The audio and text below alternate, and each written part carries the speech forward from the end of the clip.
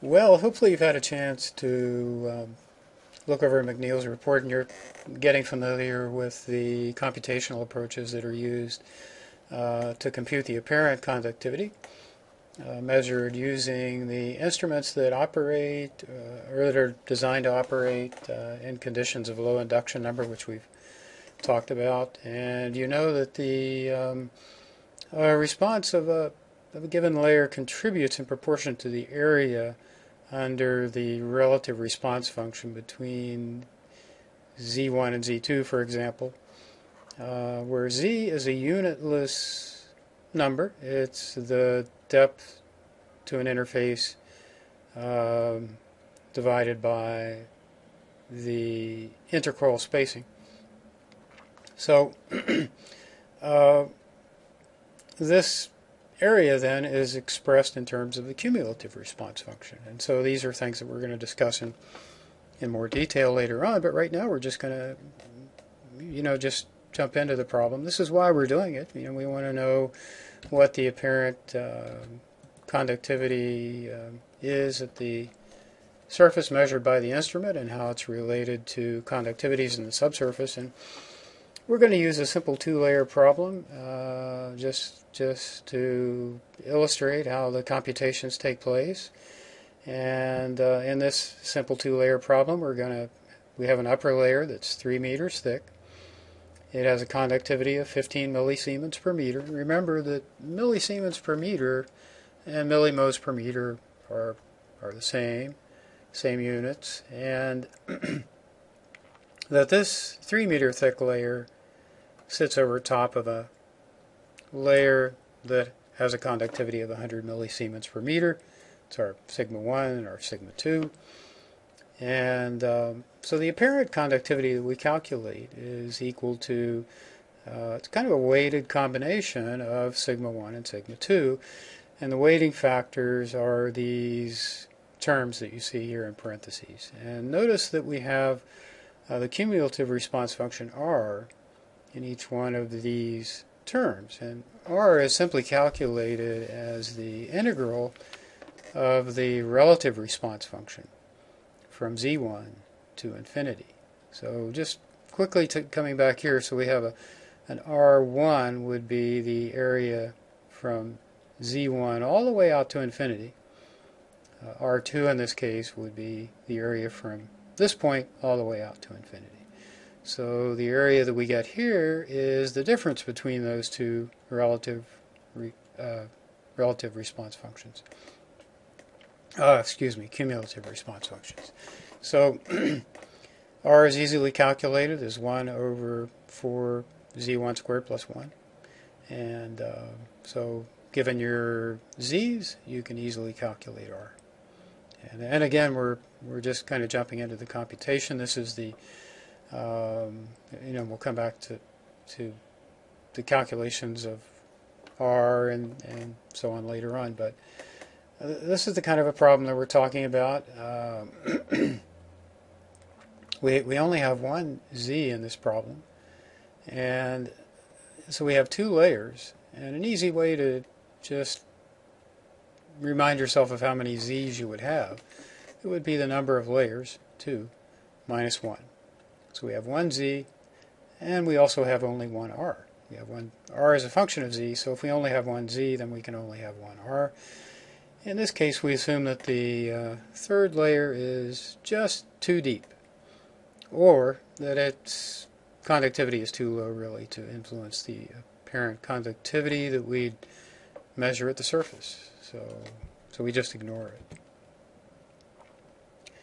So again, the equation that we're using, just to kind of back up a couple, this equation here, we've got these two terms in parentheses. These are just weighting factors. And so you can see this is just a linear combination of the conductivities of these two layers, sigma 1 and sigma 2. They contribute in proportion to these weights, and as we've already said, we have one Z and we have one R. So we have these two weights. R is 1 over the value of Z that we get. 4z squared plus 1. And these would be the two weighting factors, 1 minus R1 and R1. So if you get into Excel, this is an easy place to make the computation. I always like to do things with pencil first, just to kind of double check, make sure everything is set up correctly. But we've got an intercoil spacing here of 3.67 meters. We've got a depth of 3 meters. So Z is just the depth, D, divided by the intercoil spacing, 3.67, so that gives us a Z of about 0.82. Our R here, 1 over 4Z squared plus 1, is 0.52. And it's unitless. Both of these numbers are unitless. Z is the depth divided by the intercoil spacing. You're going to obviously have to use the same units here, so we can't have intercoil spacing in feet and depth in meters. We're going to get the wrong answer. And we have our two conductivities here. So as a weighted combination, if we come back to our model here, this 100 millisiemen per meter layer is 3 meters beneath the surface. So we expect that the result is going to be higher than the conductivity of the first layer, higher than 15 millisiemens per meter, and it's close to 60. And that's because the second layer is only 3 meters beneath the surface. So the R that we calculate, 0.52, 1 minus 0.522 plus 100 times 0.522, we get this 59. So another point to make when we're doing these calculations, and this is pretty important, is that the way I've calculated this here, I assume that the instrument coils are right on the ground surface.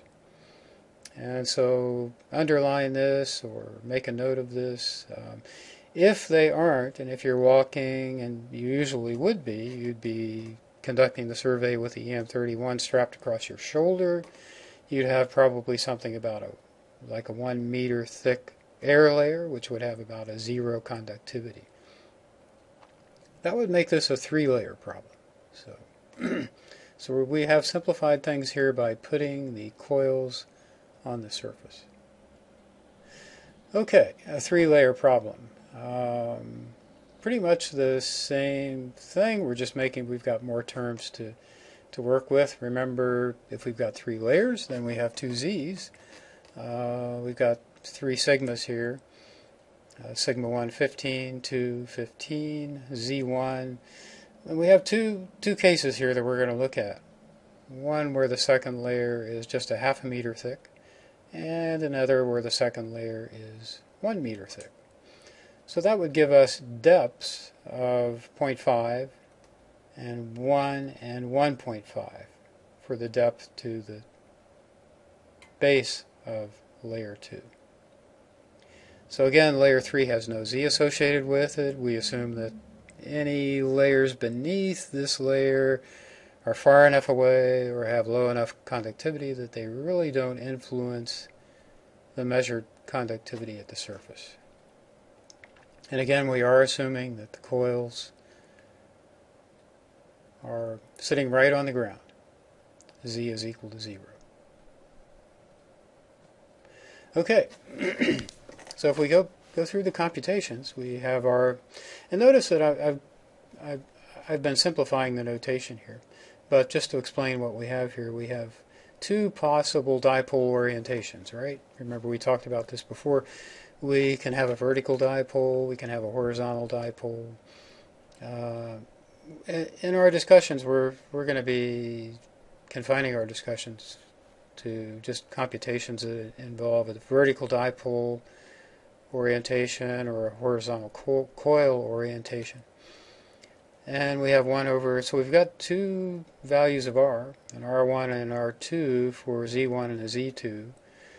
And our Z1 is 0.5, that would be the thickness of this layer, divided by the intercoil spacing, or just 0.136. So again, Z is dimensionless.